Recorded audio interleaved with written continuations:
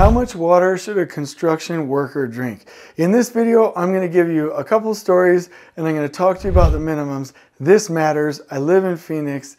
Let's get this done. I think I know what I'm talking about. So if you want to know how much water a worker should drink, you have come to the right place.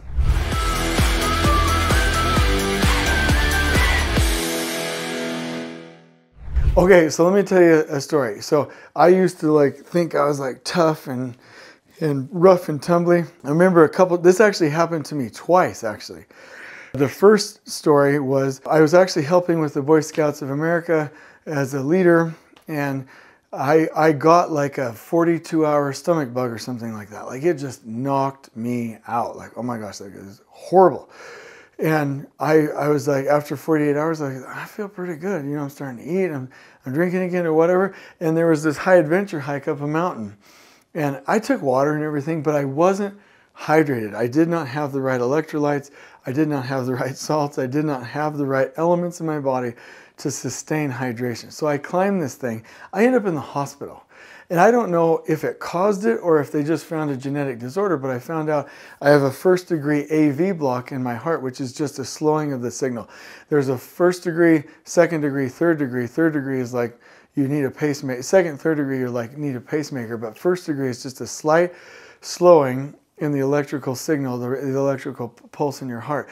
And so I went to an emergency clinic because I didn't feel well. They did that, sent me to the emergency room, and they found out I was severely dehydrated. They did the IVs. They got me back up and running. After a couple of days, I was able to walk again, but I was so weak I couldn't even turn a doorknob. So weak I couldn't even turn a doorknob. It took me 6 weeks to feel well after that, and I have never since ever felt comfortable on a construction site in that heat without constantly cooling, dousing myself with water, or having water on my person. My endurance just wasn't the same. I'll spare you the second story, but it happened to me again.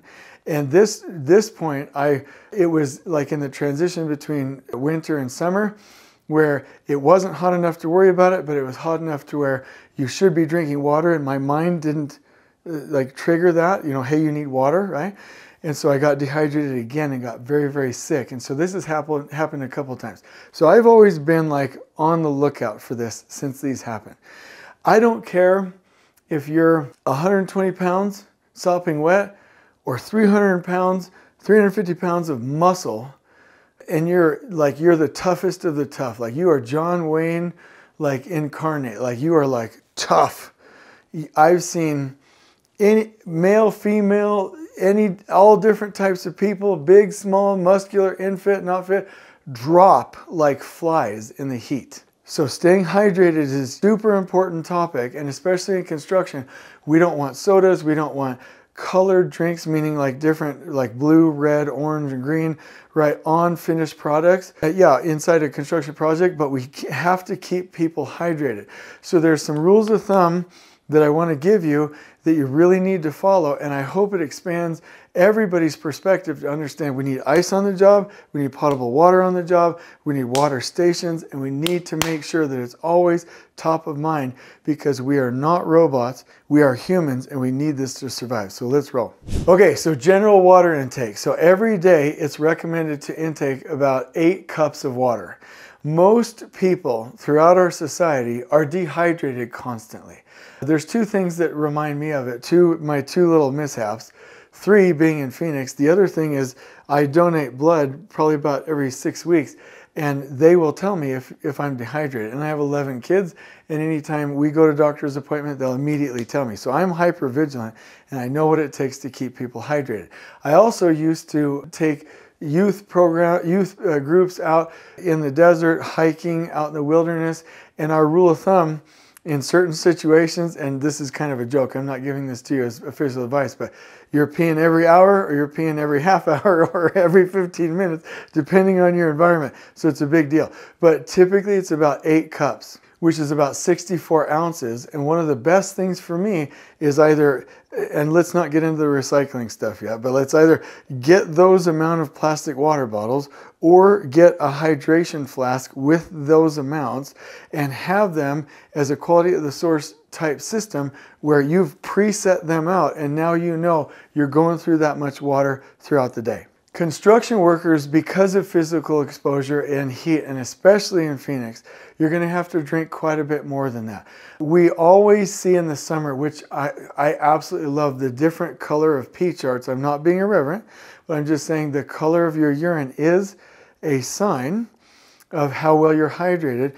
When it starts to get darker yellow, orange, or even into like the dark orange, like you're in trouble, you need to hydrate. But if you're past like the light yellow, and again, this is not inappropriate, I'm just telling you data, and into the always clear, you could be overhydrating and you could be depleting yourself of the electrolytes, of the nutrients, and of those salts that you need. So you may need those replacement packages. You may need to have like a Propel or a Gatorade or something like that to replace that. There are a lot of different supplements for water, but make sure that you're monitoring how often you're urinating and the color. And I love the policy where in the hot summer months on job site trailers and in porta potties, we have those signs, how much water you should be drinking and how to tell either physically or through observing your urine how well you're doing from a hydration standpoint. There's two things that I want you to know. Heat exhaustion, you know, you're starting to get tired, you're overexerting, your body's having a hard time cooling itself, you're getting red, you're sweating profusely. There's a misconception though. Heat stroke, they're like, oh, I had heat stroke. Heat stroke, you're dying. Heat stroke, your body is shutting down.